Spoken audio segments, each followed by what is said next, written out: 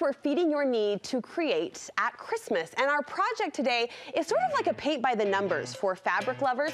Just fill in the blanks with your perfect prints and you will have a piece together darling Christmas tree pillow cover. Kris Thurgood is here to share this simple sewing project. She says every project is simple so that I don't tune her out. Yeah. But you promise even the beginner seamstress can do this. Even the beginner seamstress while they're singing.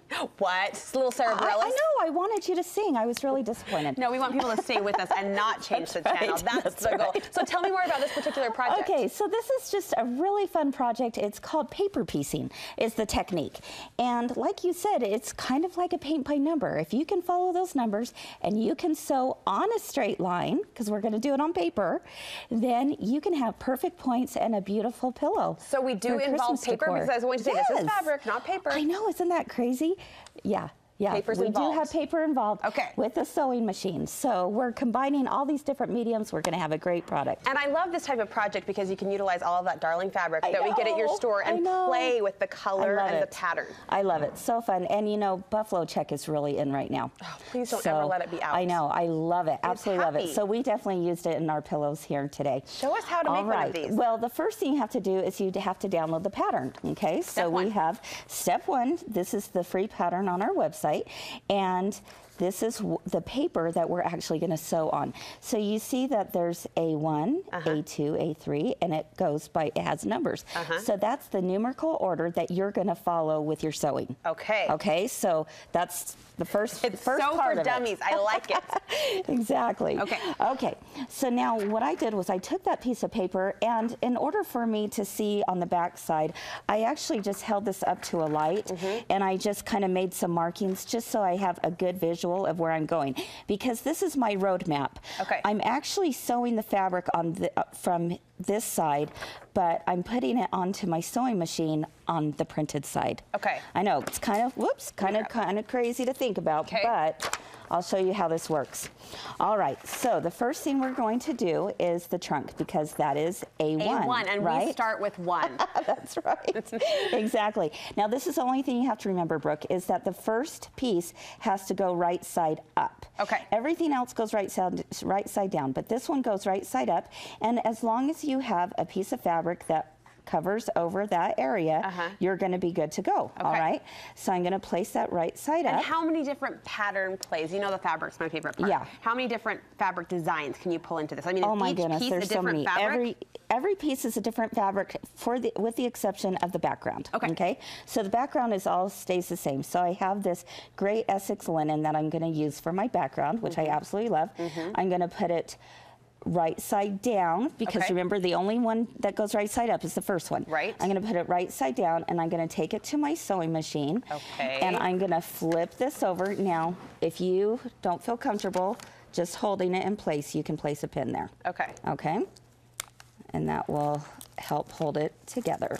All right.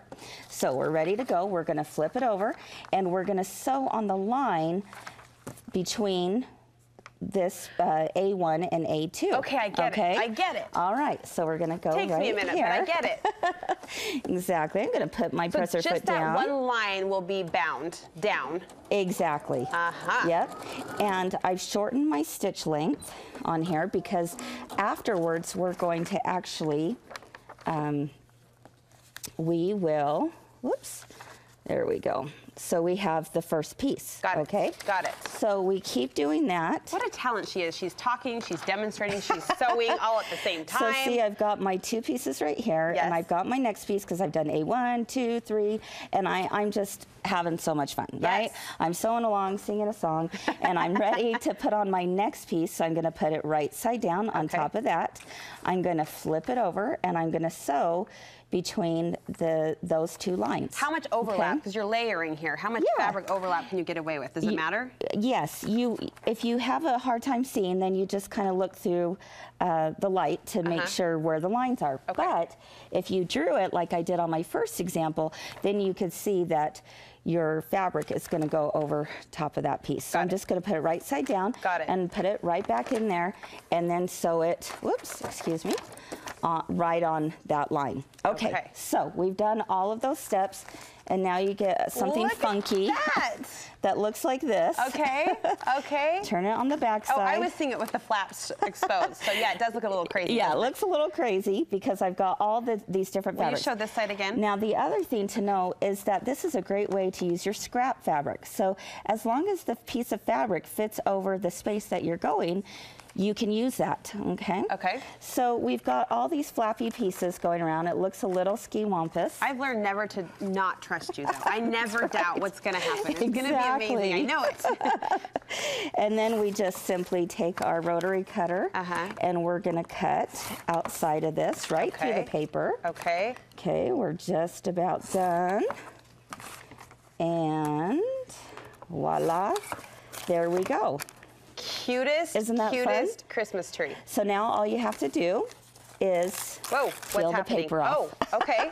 Peel it off. I love the excitement you have when you see these. Well, my goodness, it was like sewing magic before our eyes. And I have to imagine this is one of these projects where the satisfaction factor is high. Yeah. It's simple enough. You can do it in an afternoon.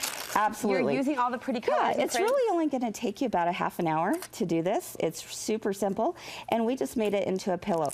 Now, think about how cute would this be if you made these into little banners. I mean, that would be fun too, right? Kris, yes. So you've got lots of possibilities, and now you're just adding your border all the way around it, stuffing in a pillow, and you've got this great little shelf pillow to keep or to give away.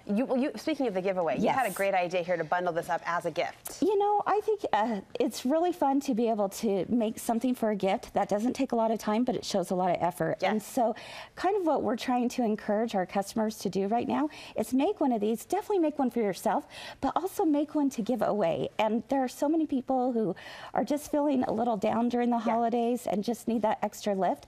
So think of someone that you want to give this pillow to, that it's like giving a hug to someone. When you make something, it's really like saying, I care about you, I'm thinking about you, I'm rooting for you. Well, and I spent all this week digging out my Christmas storage, right? All of my decorations, and there are so many pieces that have been gifted to me over the years, handmade pieces, and I pull those out and they do bring back. And you love them, right? You do, the love of the relationship, the love for the person, and my home just feels like one big hug with all of these types of projects. So thank you for that inspiration as well. Where can we get our hands on this darling fabric?